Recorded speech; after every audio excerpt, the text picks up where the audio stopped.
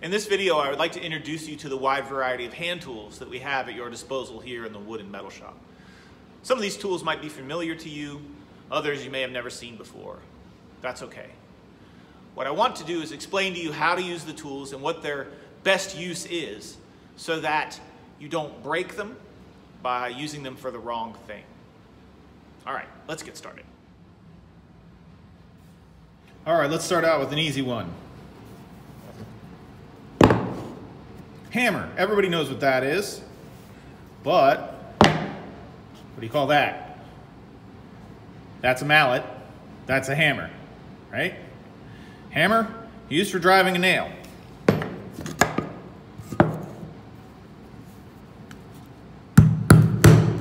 You probably know this one already.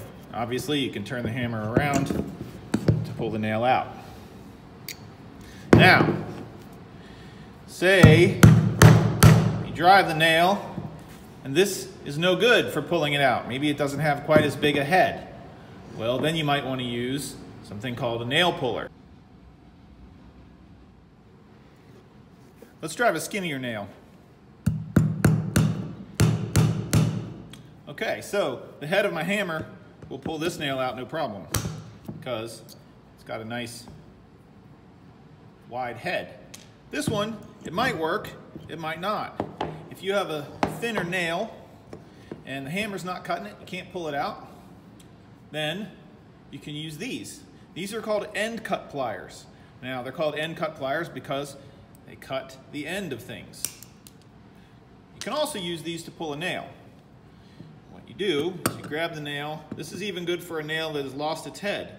You grab it right by the base, and then you just roll it. And it rolls the nail right out of there. End cut pliers. If you have a really big nail to pull, you may want to use a pry bar.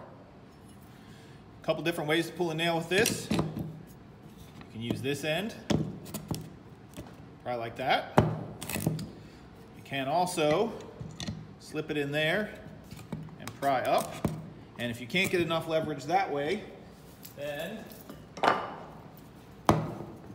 a block of wood under it.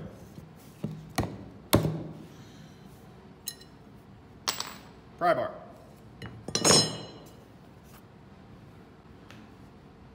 Also known as a flat bar. I think I have it labeled as a flat bar in the cupboard. Flat bar, pry bar, crowbar. You get the idea. Let's go back to talking about the mallet for a second. How is a mallet different from a hammer? Well, obviously it has a different head. It has a rubber head rather than a metal head. We call this a rubber mallet. There are also wooden mallets, so sometimes it pays to be specific. One good use for this is to adjust a piece of wood that you're working on. If you're putting pieces together, maybe you're using the biscuit joiner or dowels, and you need to kind of smack that piece of wood to get it in place, the mallet is a good thing to use. It won't leave marks on your wood. Now, also, it's good to use against another tool, such as a chisel. These are chisels that are used with a mallet.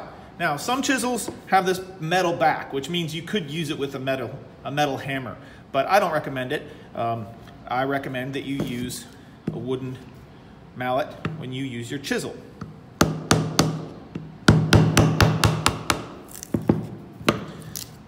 If I was going to do a lot of chiseling, I would put this in the vise so that it didn't move around on me. Here's a chisel that does not have a metal back. This is a good example of something that you need to use a mallet on. Don't ever hit that with a metal hammer. You'll just shatter the end. Now, another important thing to mention, that this is a hand chisel. This is a chisel that you use by hand with a mallet. This is different from the chisel that we would use for the lathe. This looks like a chisel, but see how much longer the handle is? This is actually a roughing gouge for the lathe. Please do not hit this with a mallet and use it like a hand chisel. This is for the lathe and for the lathe only. Here we have a rasp and a combination file and rasp. The difference is a rasp has much rougher teeth. It'll take more material off more quickly. A file has a little bit finer teeth. Typically, you would use the rasp first and switch to the file.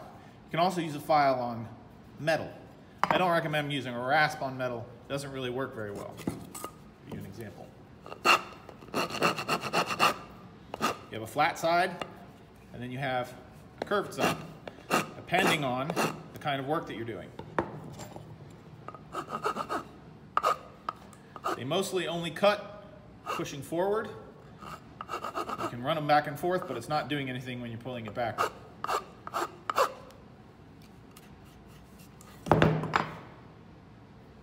Rasp, file.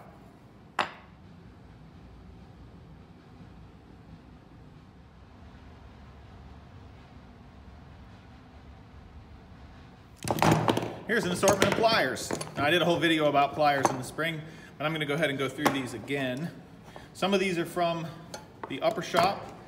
These two here are from the cabinet up here in the upper shop, mostly used for wood, but also sometimes metal. These are from down in the metal shop. So first we have a pair of needle nose pliers. Needle nose pliers are good for doing finer work, bending metal, things like that. You can make nice little shapes with them. They get into tight areas. These are called slip joint pliers. They're called that because of this connection, which gives you two different settings. So you can have them close together, tightened, or you can slip the joint and it has a little bit of wider teeth. This is just depending on what you're using them for. So if I need them close together, maybe I need them to grab onto something, versus if I'm trying to grab something a little more round, I might use them in that way.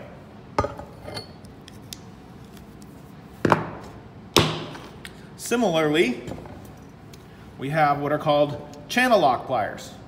Channel lock pliers have a channel, and you can set them to all different sizes. Now, these are typically used in plumbing, but they're also very useful in metalwork. If you're trying to adjust something that's round and has a particular diameter and you need it to be opened a certain distance, channel lock pliers might be the way to go.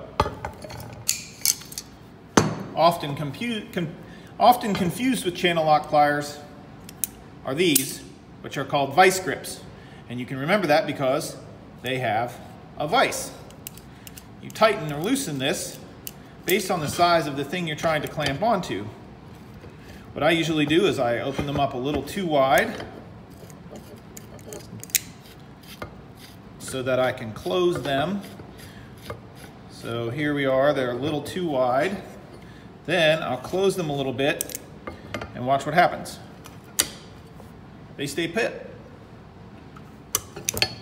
That little lever right there releases them. You can make this as tight as you want. Sometimes, if you loosen this all the way, they will come apart, or seem to come apart, like that. It's no big deal. Just slip it back in the track and tighten up the bolt on the end.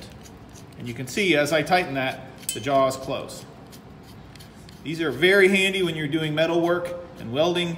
If you need to hold on to something but you don't want to hold it with your fingers, even in a glove, you can hold it with this. Lastly, we have what are called lineman's pliers. These have a combination of a flat plier end and also a wire cutter. So you can both cut things with them and pry and grab. These are also down in the welding booth. These are very good for doing metalworking. They're called lineman's pliers because they're typically used by electricians. This pair even have a little gripper on the inside if you needed to grab something with them. Lineman's pliers. Here's a pair of tools that basically do the same exact thing. They have a slightly different finish. These are called aviation snips and tin snips. And as you've probably already guessed, they're used for cutting metal.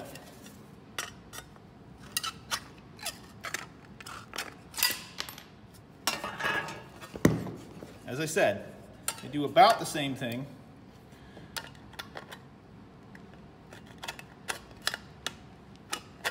Sometimes aviation snips are called side cutters, and this pair is incredibly dull. I need to sharpen those. Look at that, didn't even cut. That is terrible.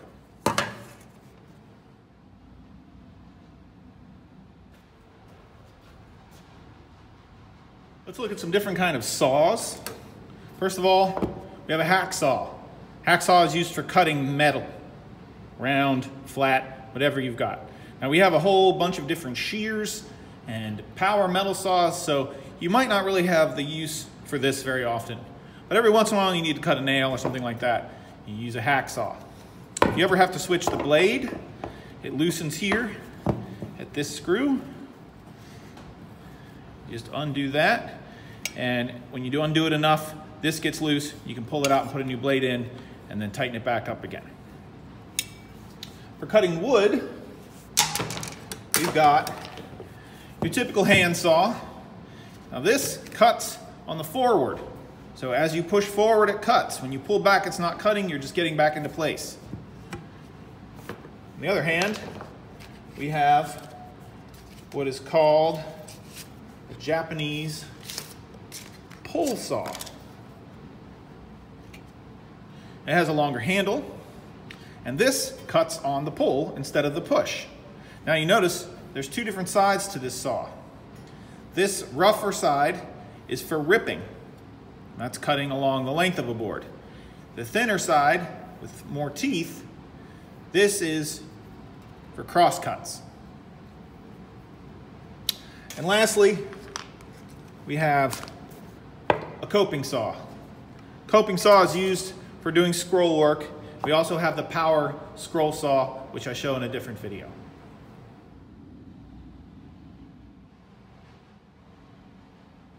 Some other easy ones, some wrenches. First off, this is called an adjustable wrench, sometimes also called a spanner wrench, and it's called that because you can change the span of the wrench. This is called a box wrench. It has two different sides. Usually they are the same measurement, so you have to know what measurement of bolt or nut you're using. You can do trial and error, but keep in mind that some are metric and some are in inches, standard. So be careful of that. If you're trying to tighten or loosen a nut that's standard measurement with metric, it's not going to quite fit right. And if it's a little loose, you might round out that nut. Here we have a socket wrench.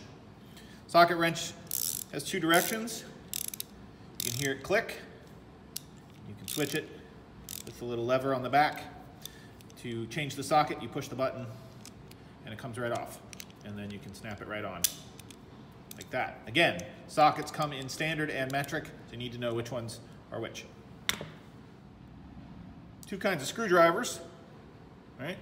Got a Phillips head, which is the little cross, and a flat head, sometimes called a straight slot or slotted screwdriver. You're going to know which one you need pretty quickly. And let's talk about utility knives. These are our utility knives that we have in the shop. They're all different kinds of utility knives. Typically, there's a button on top that you push and slide forward for the blade to come out. If you slide it forward and nothing comes out, it means it doesn't have a blade in it. Now,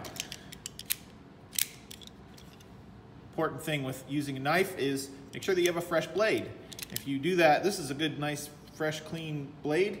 If you have a blade that is not fresh, you need to change it. And these are all a little bit different. For instance, this has a little button on it. If you push that forward, it opens up the knife, and look at that. There's a spare blade inside. Not all of them are that convenient. This one doesn't want to stay closed. Oh boy. Now I've done it. There, I got it. This one, to change the blade, you've got to take this little screw out. And this is pretty common. And these screws usually, this is either Phillips or straight slot, whatever you've got. So all you do is loosen that up so you can get that out of there. And it's going to look very similar to the other knife when you open it up. Something that I want to point out, see, spare blade in there too. Something I want to point out, so here's the little slider mechanism, and you notice that even comes out of there. And there's a little notch here. There's a notch in the blade, there's a little notch in this holder. And so that just fits right in there, and you can even see where the back of the blade is supposed to go.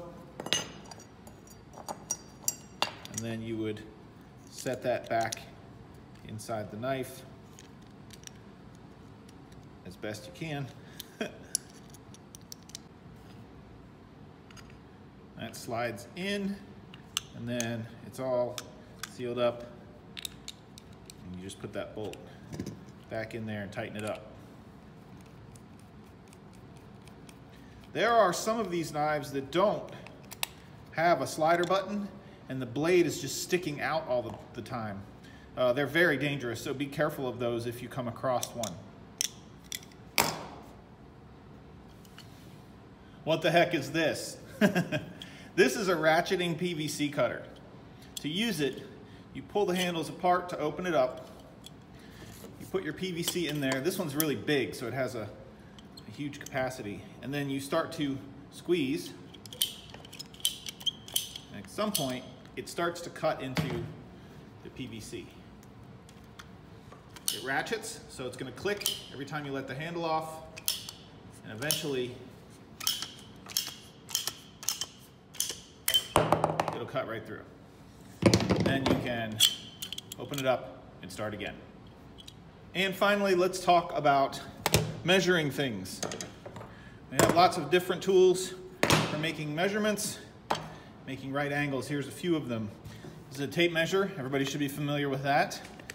Now, this is the kind that I like because it's inches on both sides. Sometimes you'll come out with a tape measure, you'll find a tape measure that has centimeters on one side, and that can be fairly useless in the shop. One thing you're going to have to know is your fractions. If you're in the shop and you're struggling with fractions, I do have a little board over on the chalkboard that is basically a simple review, but being good at carpentry means being able to read a tape measure and immediately say, oh, that's 5 5/8 inches right there, and then remembering how to mark that on something else. So fractions can be something that will trouble you for a bit if you weren't good at them in school. This is a sliding square. You loosen this nut right here, and you can slide it back and forth depending on how you need to use it. It will read at 90-degree angle. That's not quite a 90. You can see the little gap there.